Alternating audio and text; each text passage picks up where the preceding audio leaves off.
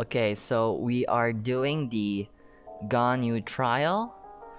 We'll be aiming to kidnap her and do some testing on her. Testing. Okay, so we're done talking to Xiao, and we kidnap Ganyu. We kidnap her. We do some frame testing. Is there only time to do some frame testing? Let's go. Let's go. No! Where's Ganyu? We can't actually use her. That's so sad. Hey guys, in this video I'll be discussing my thoughts on Ganyu and Chongyun, where Ganyu is Chongyun's support in a shatter team composition, and what Chongyun provides for Ganyu as a main DPS. So this video is dedicated to those wondering if they should roll for Ganyu or already have rolled for her. After several discussions with other theory crafters looking into Ganyu and what I know about Chongyun, the main point we've derived at is yes, you can run them both together. However, they aren't the most efficient ways to get the most damage, nor are they the most effective ways to improve your Chongyun damage output, and vice versa for Ganyu. Obvious points I would like to mention: Chongyun's cryo conversion doesn't affect Ganyu's normal attacks, so her normal attacks don't turn into cryo. Chongyun's E doesn't increase Ganyu's attack speed, as it only benefits sword, polearm, and claymore users. And finally, Ganyu is primarily wanting to run a charged attack build anyways, so having Chongyun's E doesn't really help Ganyu as much.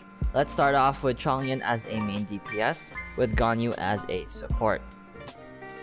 So based on my calculations and video submissions from Kirisame, a member of the Chongyun mains community who has kindly provided testing footage of Chongyun and Ganyu, as I currently don't have or own, nor plan on summoning for her. If we calculate the effective crit rate with Ganyu's burst active, Xingqiu burst active, and Chongyun in his cryo field performing normal attacks, we get an effective crit rate of 33.85% at C1 for Chongyun.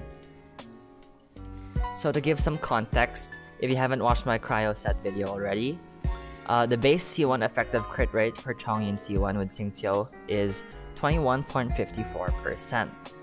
If we want to increase that, we add Chaos Burst, and that jumps up to 30.77%.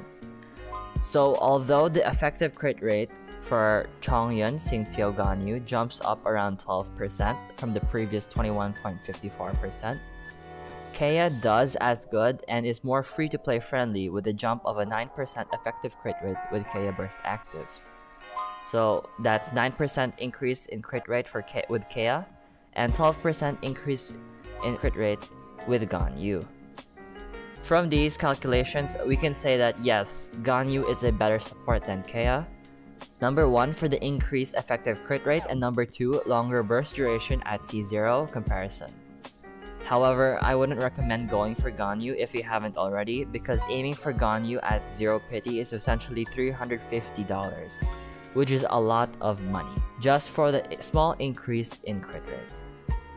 I would like to add, yes, Ganyu provides additional cryo damage from her passives and more damage percent at C4, but it doesn't make up for the damage loss of running Ganyu as a support rather than a main DPS, which brings me to my next point, which is Ganyu is a better on-screen main DPS than Chongyun.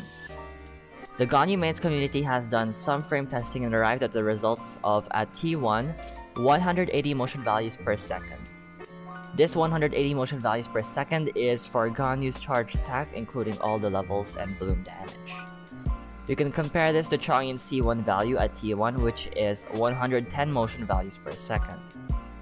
We should note that this 110 motion values per second does not completely scale off talent level, and only the 80% motion values per second out of the 110 motion values per second does scale from it, because the additional 30 motion values per second comes from the Constellation 1. So just from that, we can already determine that Ganyu is way better as a main DPS than Chongyun will be, because of the number 1, raw motion values per second, and number 2, the difference in scaling. For additional context about Chongyun scaling versus Ganyu scaling, We have a 154% motion values per second for C1 Chongyun at T6, while we have a 252 motion values per second for Z0 Ganyu at T6.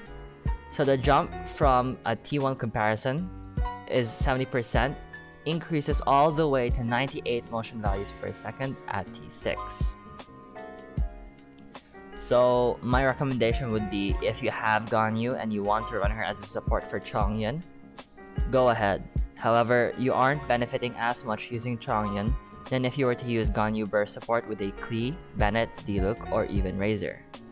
There are so many other options aside from Chongyun, and if you were to run Chongyun with Ganyu, you're essentially hurting your damage output when compared to other characters and team synergies. Currently, the highest possible damage output for Ganyu is for Wanderers with Amos Bow, and 2 Pyro supports or other supports who can help create a persistent Pyro aura. Overall, Ganyu is the best cryo character we have in the game currently, and similar to Chongyun, with the right supports who provide persistent Pyro, and I repeat, persistent Pyro. So that can be Klee, Venti, infused Pyro with another Pyro character.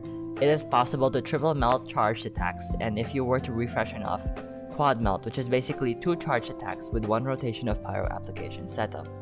However, do note that this application setup takes a lot of time, and every time Ganyu is not on field, you're losing out damage. So that wraps up my thoughts on Ganyu.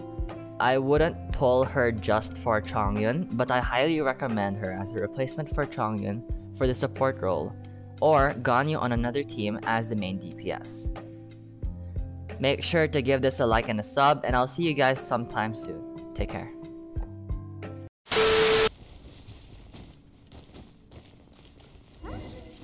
Person standing over there. That's Ganyu. We finally found her. Where's Ganyu? What the heck? Oh, it's there. This looks cool. I don't have Ganyu. Let's try Sucrose. Hey.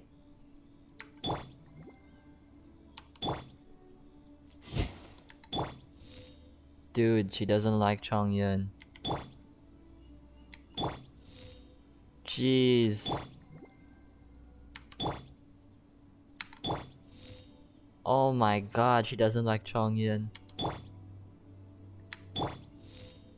Alright, let's try someone else. Let's try someone else. Let's try Zhongli. What shall we do? Try We're Razor. going to hunt. Let's try Xiangling. Just sharpen my spear. Okay, who else does she not like? Next Zhongli. Okay. Razor 2. Xiangling. Okay. Are you kidding me?